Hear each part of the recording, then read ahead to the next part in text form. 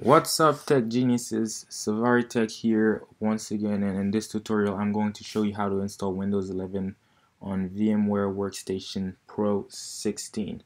Before I even get deep in the video, I want to let you guys know that version 17 is out. Workstation 17 Pro is out, so it's better to go ahead and get that because you won't have to do all the tricks that I'm about to do in Workstation 16 to get that working. But if you can get access to Workstation 17 Pro before you leave the video, don't forget to leave me a like to support the channel.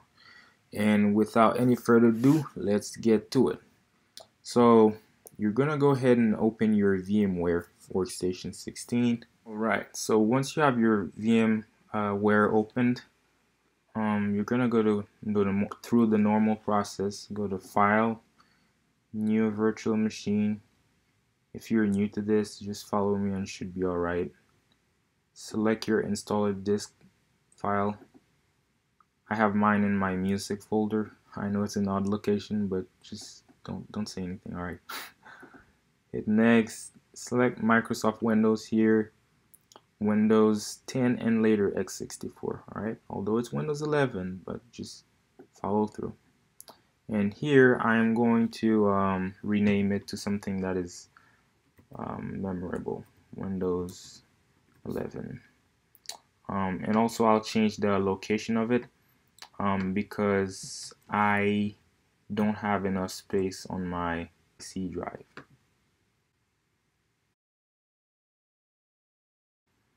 Hit next here, and I'll do single file here. Next again, you can choose anything back there, but here you have to give it at least 4 gigs of RAM. Otherwise, I don't think it'll work, which is 4060 megabyte, 4096 megabytes. That's what you'll need. And then you can close. Finish here, and there are 2 things I need you to do. Okay, with your Windows 11 selected, go to VM settings. Actually, it's 3 highlight. So you're gonna go here, and you're gonna go to access control, encrypt, and you're gonna set a password that you'll need to remember. Okay, because every time you open the VM, it'll ask you for this password, this specific VM, the 11 one. And go to hardware, do add a trusted platform module, and go back to options, go to advanced, and click enable secure boot. That's the 3rd thing, and click OK, and power on your virtual machine. Be ready to press the space bar or any key, click inside it, right? And really quick, I'm gonna press any button, and then it'll boot.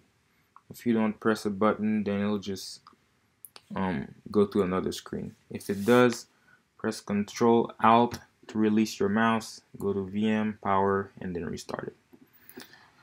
I'll sort of fast forward through this process because it's familiar to a lot of people and very intuitive. If you're not familiar with it, you can just watch what I do and it should be alright.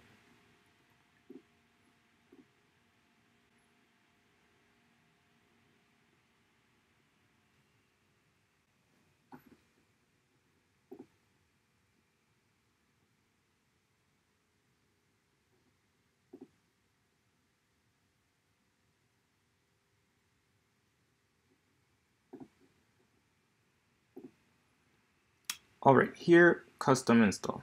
Okay, next.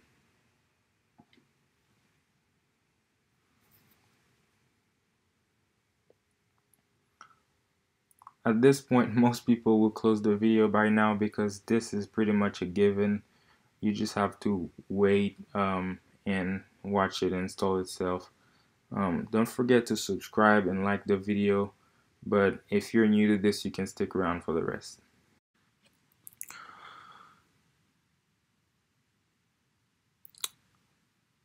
From that point, all of these are basically your personal choices: email, PIN, passwords, and other configurations.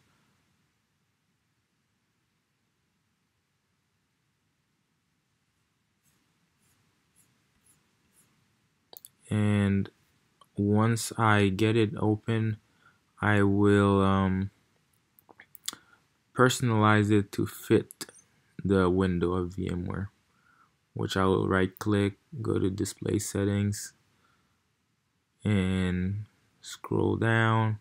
I'll choose 1920 by 1080 and apply, keep the changes.